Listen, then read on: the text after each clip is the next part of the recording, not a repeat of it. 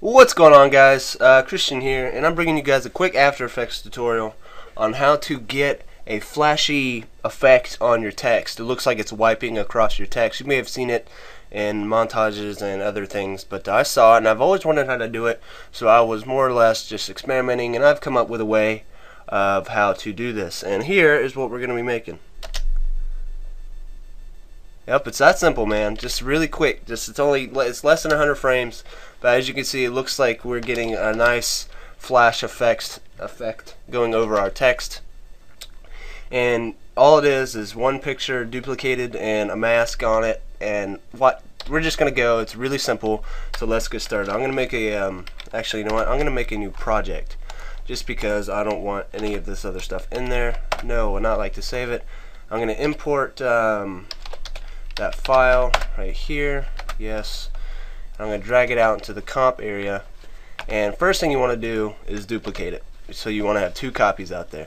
Then you want to take your top copy, hit G to get out your pen tool, and just make a rectangle over here. It doesn't have to be perfect, just make a rectangle, and then hit V to get out your pointer tool, and then refine the rectangle to, I don't know, whatever you like. I'm just going to keep it I need to make it taller, but we'll do that in a minute.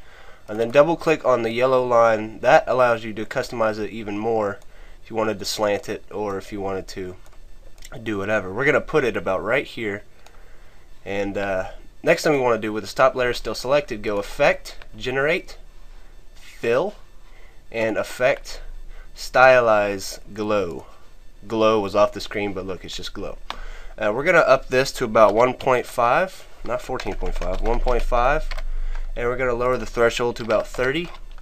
And next thing we want to do is we want to come down here to this and hit M, this layer, and hit M. That way it has the mask path. And then we want to hit F and unlink these two values and make this about 25. We're just going to say 25.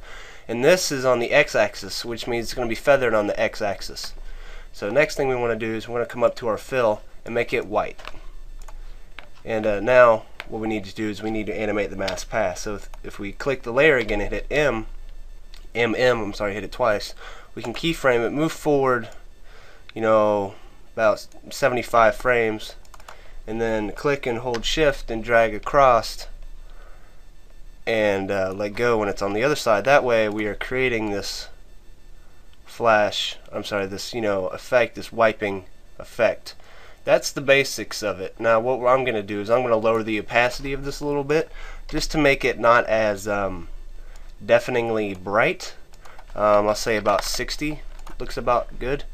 And if we want to, yeah, look at that, man. It's that simple. It just gives it a real professional sort of just look. Now if we play it back, it looks really nice. But that's the basics, folks.